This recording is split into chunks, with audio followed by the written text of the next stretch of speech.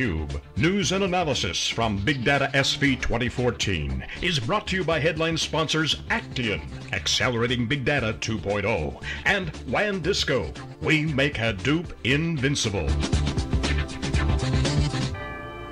Hi everybody, this is Dave Vellante. I'm one of the co-founders of Wikibon.org, and this is theCUBE, SiliconANGLE's live production of BigDataSV. BigDataSV is running concurrently with StrataConf, which is here at the Santa Clara Convention Center. We're across the street at the Hilton Santa Clara, and I'm here with Jeff Kelly, who is Wikibon's chief big data analyst. We've been giving you wall-to-wall coverage of this event, all the news in big data, and bringing in all the guests, the CUBE alum, new CUBE innovators, startups, people in Silicon Valley. This evening at 6 p.m. we have a big reception here, a big CUBE party, number of people coming. We have a couple hundred people have already RSVP'd. They're still rolling in, so if you're in the area, stop by. We'd love to see you. Jeff, good day yesterday. You were over there at the Convention Center. John and I were over there last night. Looked pretty packed. Strata really is becoming, quite a big data show. A lot of suits this year, a lot of vendors. And remember when we originally came to Strata, of course, there was the T-shirt crowd. There was a lot of the hardcore practitioners, a lot of data scientists. Really is becoming sort of overwhelmed with the business people. What do you make of that change? Well, I think that's a good sign for the market generally, because business people write the checks, right? So it's a sign that the market's starting to mature. And that big data is being taken seriously inside the enterprise. But to your point, it's definitely the show Strata itself has evolved significantly over the last 3 years. We saw a lot of data scientists, hackers, developer types maybe 3 years ago, and that percentage has dwindled a little bit. And now you're seeing, as you said, the more suits. From a vendor perspective.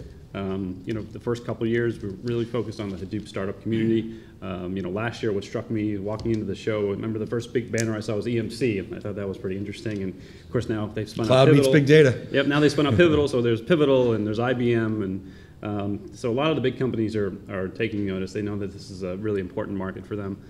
So it's definitely maturing as a market. That's a good sign. But really when you look at the vendor landscape over there, it's quite a hodgepodge. It runs from the hardware up to through the database, through Hadoop, analytic applications, up through visualizations and services. So it's pretty much any kind of vendor you can think of is over there at Strata today. So we're here in Silicon Valley. Of course, we're right next door to the new Levi Stadium that's going up. It's mostly complete. I think the Super Bowl is going to be here. When is it? 2016? Is that right, guys? Yeah. 2015? Okay, yeah. Well, so build a new stadium and you get a Super Bowl. So they're going to have to build some new hotels around here, I would think. So a lot of action going on here. Jeff, I want to talk about the big data study that you just released. I know we're going to talk about it a little bit later, but I want to tee up some of that. Sure. You released their first report. It was a community effort, really, back 2 years ago. This is the third study. What prompted you to actually dig into this and release that first study, which is a market share, market sizing study? Well, I think a couple things. One, we were getting requests and questions from our community about market share, which there's a lot of startups obviously in this community. Who's gaining traction, who's not? But just generally, I think we wanted the information as well. It's interesting to us as analysts. So we didn't see anybody else doing it, and we decided to take a stab at it. So I remember when the report first came out, you had a forecast. You were sort of targeting 50 billion by, I think it was 2016 or 2017, and it's roughly the sort of same shape of the curve right now. And it's got a little sort of slope to it, and it starts to pick up sort of mid-decade, 2014, 2015 really starts to rise. So last year you said the business did almost 19 billion, and so that's a big number. Now when I look at who is driving that revenue, there's a lot of big guys in there. IBM's the leader, HP's number 2, Dell. You don't necessarily think Dell is synonymous with big data. SAP, Teradata, Oracle, SAS Institute. So the first 6 or 7 are large, established, traditional vendors. So what constitutes big data in your definitions? Well, a couple different things. You can look at it from a technology standpoint, things like Hadoop, obviously, things like NoSQL. But there's also a lot of technologies that are not necessarily new, but are being applied to big data. That could be data visualization, data integration. You've got to get the data into these platforms. And then, of course, you've got services as well that help companies, both from a technical perspective, architect systems, but also determine things like best use cases to start with and building the business case.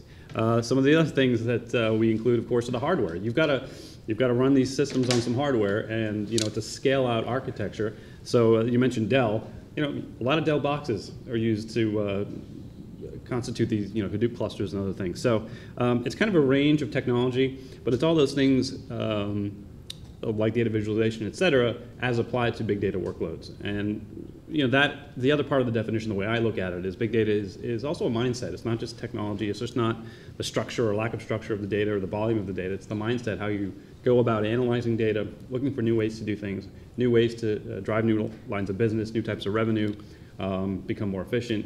So it's really a mindset as well as a set of technologies. So I want to press you a little bit because a lot of the things that you just said could be considered, driving new types of revenue, et cetera.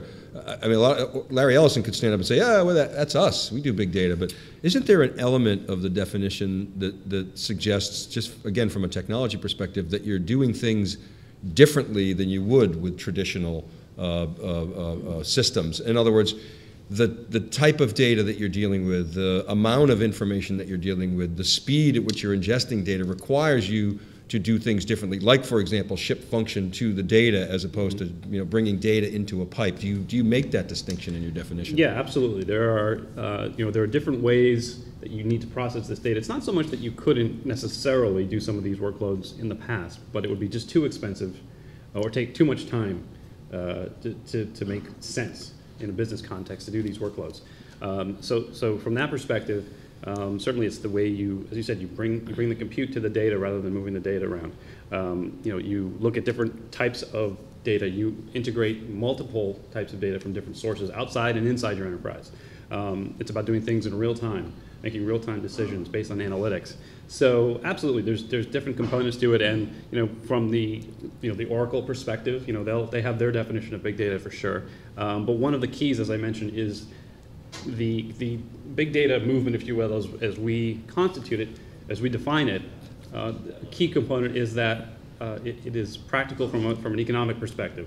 So while you could potentially buy a really expensive box from Oracle to do some of these workloads, that's not really a viable option for a lot of enterprises. So I want to bring John Furrier into the discussion. The big data movement started here in Silicon Valley. Really, it was Google, things like Bigtable and MapReduce and the activities that were going on at Yahoo, and then you had subsequently startups like Cloudera. And John, you were here watching that. But before I get into the big data, the social media, the whole Web 2.0 trend preceded big data. So I want to start there. That was to create a lot of excitement in this area. You're seeing some big IPOs, Facebook, Twitter, LinkedIn, et cetera. My first question is, before we get into the big data pieces, are we in a social media bubble? Dave, good question. I think one of the things that's exciting to watch is if you look back at 2008, that was really the Great Recession point where you saw a kick up from there, and that's been a growth cycle ever since. And if you look at the activities, especially on valuations on the market, you've seen significant growth in opportunities. So you saw Hadoop come out of that, the unstructured movement of databases, and then you saw Facebook platform, which was launched a year earlier, come on, Twitter, et cetera. And then you've seen since then a huge data-driven social media perspective. Obviously the iPhone propelled that with the smartphone. So that brought the consumerization trend in there, which really highlighted the value proposition that big data can offer. At the same time, that was the beginning of the cloud kind of Kool-Aid. People were drinking the Kool-Aid around cloud. So we're now, good 5 years into that movement, and you're seeing huge growth. So the market is growing. It's been growing like a tsunami of opportunity, and valuations have been reflected on that. So if you look at the companies here that are now growing, the startups per se, the valuations are very, very high. So there's a huge growth opportunity that's a premium on those startups. And the big guys are coming in with strategic changes with their plans. So you look at the data warehousing, business intelligence markets being retooled. You've seen the notion of data science, which is being driven by machine learning and some other technologies that's really built on top of open source and the database changes. So really you've seen since 2008 to today, a massive opportunity, and this year I think is the valuations are reflecting on that trend, that mega trend. So it is a perfect storm. It's the confluence of those mega trends, and in Silicon Valley, we are in a very frothy bubble environment, but there's growth there, Dave. So I think the question is, who is going to tap out? Who's going to extend that lead? who's essentially rearranging the deck chairs, as we say, versus really delivering value. So the value conversation ultimately is what investors want. That's what consumers will vote with their dollars, and ultimately the valuations will level out and/or grow based upon that valuation. So clearly, guys like Facebook are delivering value. You made the call when Facebook, IPO came out and it was not well received because they sort of, oversold it. They did a great job actually of picking Wall Street's pocket for a change. But so you made the call. You were a bull on Facebook, and that's at least thus far turned out to be right.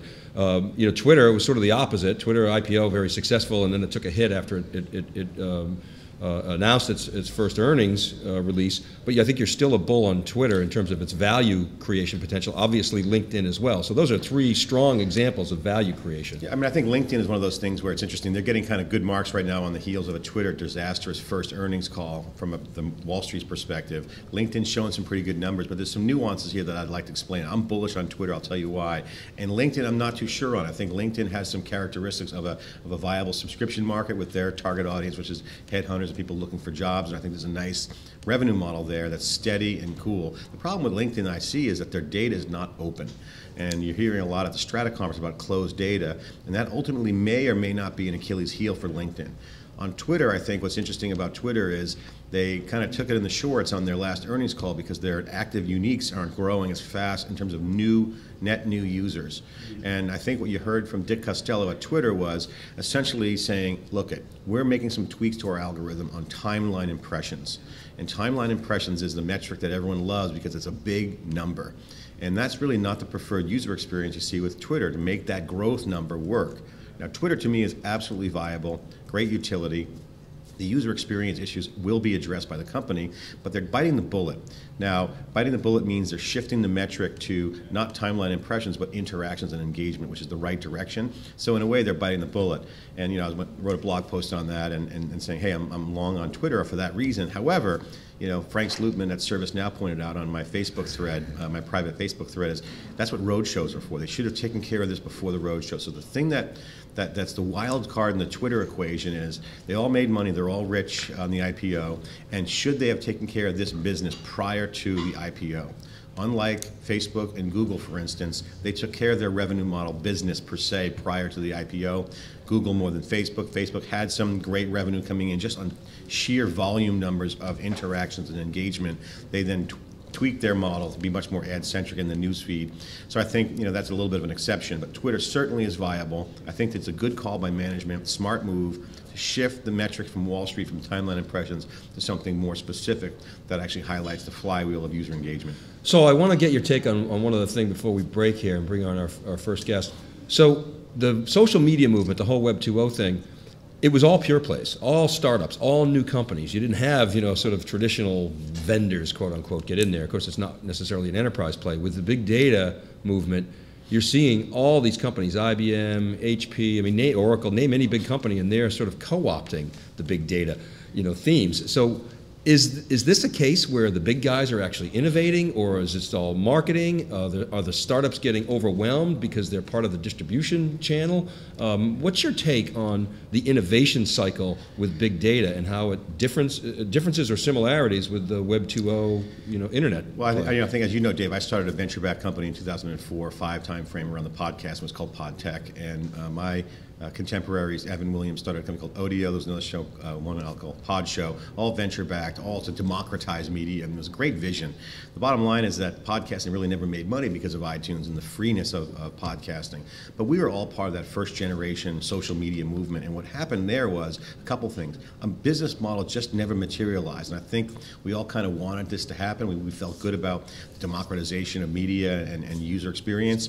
And then the 2008 recession hit, and that really kind of dampened up the whole Web 2.0, the media market from podcasting, blogging, and Web 2.0. But Web 2.0 just never had a business model they could hang their hat on, saying this is a scalable, recurring revenue model that drives growth. Enter big data. Big data with the smartphone highlights the benefits of the value you can get out of big data. And I think the deliverables you're seeing from companies that are bolting on a revenue model and a business model with big data is value, and people will pay for it. We heard from MapR yesterday. They take an approach with distribution where they charge subscriptions. bankers love that. The other open source models are banking on support, both viable, both business models. And I think the key with the big data movement is that you have the maturization of the platform and cloud, you have the smartphone, a mobile only, mobile first, you hear that buzz.